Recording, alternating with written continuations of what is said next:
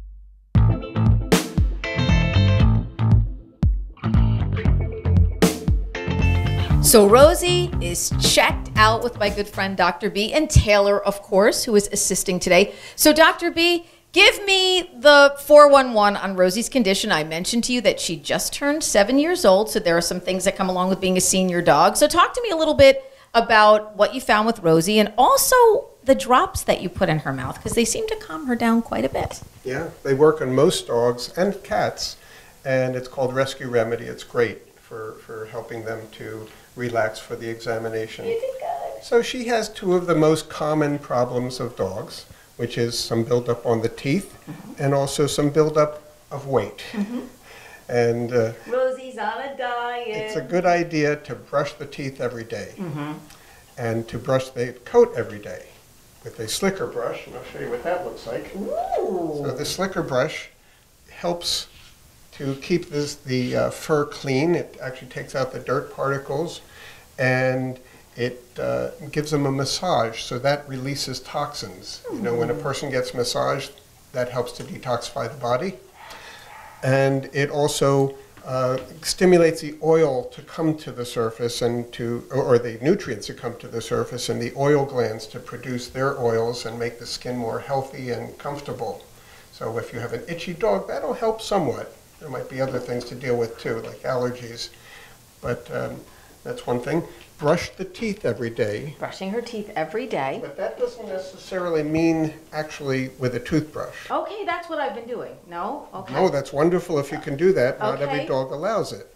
So those dogs that don't allow it, I like to use any kind of dental gel or paste. It's usually a gel product that has grapefruit seed extract and grape seed extract. Oh, good to know. That's my choice. Okay, great. And you can just easily apply it as a bead, and the dog has to be used to the peppermint flavor, so she might not be at the moment. She's not doing too Rosie's bad. not the biggest peppermint fan, but that's okay. And then you massage on the outside, and that helps spread it around. So you Smells just good have when to I kiss you. place it on the upper teeth, Okay. right where the teeth meet the Okay, gums. great. Yeah. Got that. Excellent. And the Excellent. other thing to do every day is to tap the thymus. I'll show you on me, because it's right between the armpits. Okay. Okay. 10 times. Do the same thing on her, right between the armpits. So not up here, but down below, Okay. without the halter on. What's that, Rose? Oh, you getting your thymus tapped? And that helps to stimulate the thymus gland, which helps to control the immunity. Oh, that's great. So that should help her immunity. Gosh, Dr. B knows everything about holistic and preventive veterinary care, which I love because, you know, especially now that Rosie's 7, if we can avoid problems, that's definitely the best way to go rather than have the problems come your way and then figure out what are my options. You know, hearing what are my options is always such a scary phrase for a pet owner. So sort of avoiding these things at all costs is really the way to go. That's the right attitude. Yeah. We always want to keep their quality of life high by preventing problems. If you already wait till they have problems, then you're going backwards.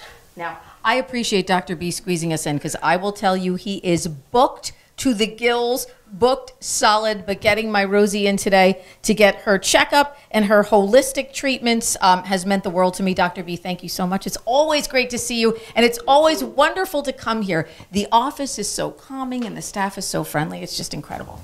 Thank you for coming. Thank you for bringing such a lovely little puppy.